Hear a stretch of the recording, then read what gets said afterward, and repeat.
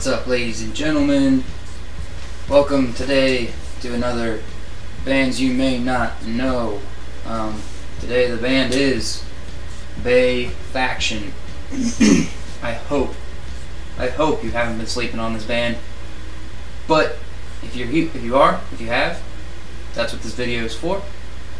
I am your host, Corey James. So, Bay Faction is a little band out of, let me look again, because I just read it, Berkeley, comprised of, just read that too, James, man, I missed the whole, I just lost everything. I had everything right here, James, Chris, and Alex. Alright, so, anyway, I've been listening to this band for like, oh wait, my microphone's not even over here. Alright, well, anyway, I've been listening to this band for like two years, maybe 3 years, actually maybe 4 years. They had an EP on Bandcamp that was called Jasper, that I'm pretty sure you could probably still find on YouTube at this point. And then after that, they released a full-length, self-titled, just Bay Faction, and it was brilliant. It was refreshing and different than anything that was around at the time that I was listening to. Very indie pop rock, like with a little bit of grunge and punk mixed in there at times. James, the lead singer's vocals are just so different and low toned, and it's got a very jazzy feel to it at times. Not his vocals, but the whole band itself. Yeah. So then there was a big lull there for a while where I hadn't heard anything from them. I didn't know if they were going to release anything or if they were just done. Sometimes self-working bands tend to do that. Then I started following Bay Faction on Twitter, and they were getting way more active, and the lead singer slash guitarist started releasing some singles himself on Spotify and doing a lot of live things. And he had Pendulum came out and Are You in the Mood, and these were some huge heavy hitter singles that were showing a shift in the direction of where he wanted the band to be, or whether or not it was just going to be him from now on. And with those songs that he released, I was okay with that. They were brilliant, and they still had that vibe that the self-titled album had, but they were going more in his style direction, especially with him working alone at the time. I assume he was working alone, that's why he was probably doing a lot of solo stuff. And then here we are. Well, we're in 2019 now, but 2018 December, like the first week, maybe second week of December, they kept hyping up that they were about to drop an album. Him and the two other guys had been working on Florida Guilt, and they released a couple singles. Let me look at the singles real quick. They released It's Perfect and One Thrill, and man, like, just yes. Personally, a direction that I've been going in with music is more of a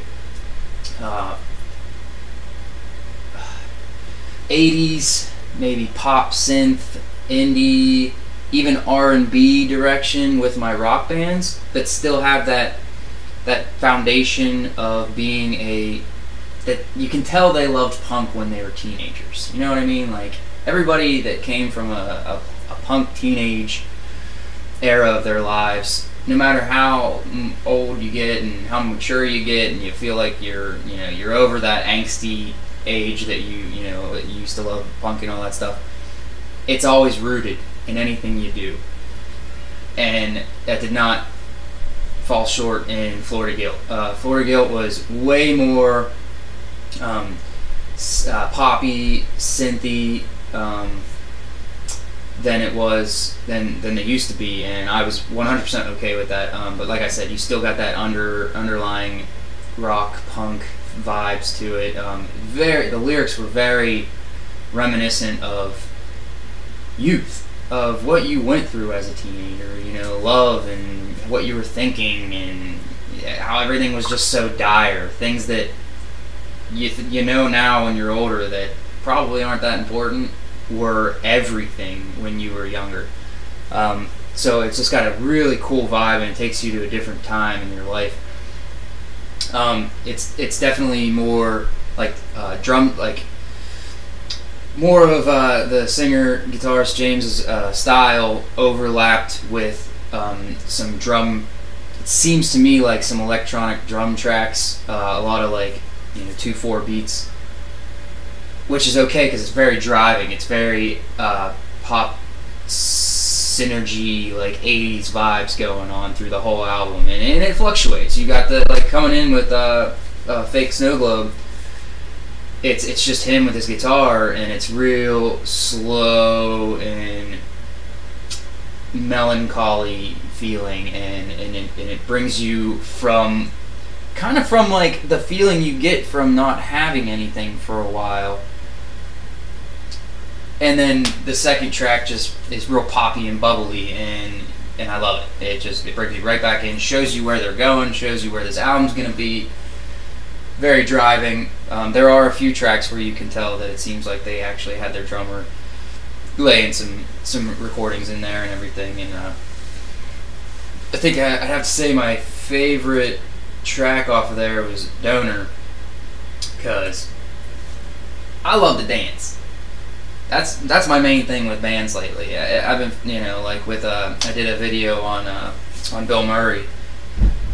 If you make me dance without me even thinking about it, a track comes on like Downer or Donor, and I start dancing, you probably won me over. Florida Guilt, you're not my top album of 2018. You're probably my second album of 2018, because I have to give the first spot to Bill Murray. Of course, I don't think I stopped listening. I still haven't stopped listening to that album daily since it came out early summer of 2018. But Florida Guilt just capped off my 2018 with a brilliant album that I have not stopped listening to in my car daily. It's a little short, with the tracks being, under 2 minutes. You knock out 9 tracks within 20 minutes, I think, is the album, and that's okay because they got a lot of singles, so you can just throw in those singles with it, and you'll get basically a full-length album. That's what I do in my car. I usually just put on the whole library of Bay Faction, and I can knock it out within an hour. And they're all brilliant. Every one of the songs are amazing. I don't think there's one song on that album that that I would ever skip. You gotta listen to it from beginning to end, and that's another thing with bands nowadays. There's no reason. We're not in a one-hit wonder era anymore. There's no reason why you can't take the time and put the effort into an album to make me want to listen to it from beginning to end, to make me feel like I went on a trip, a journey with you in your mind and what you were trying to put into this album. And Bay Faction just nailed it in Florida Guilt. They made me feel every detail and feeling that they were pumping into this album.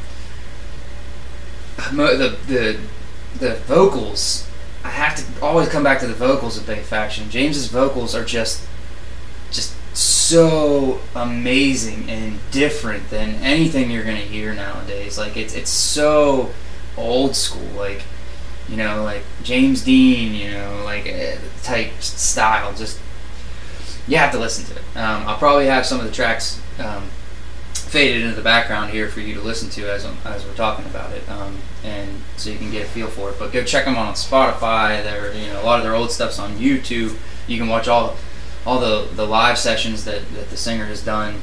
They're just as amazing as the recorded versions on Spotify. So yeah, this is Bay Faction, bands you may not know. If you don't know them, go check them out.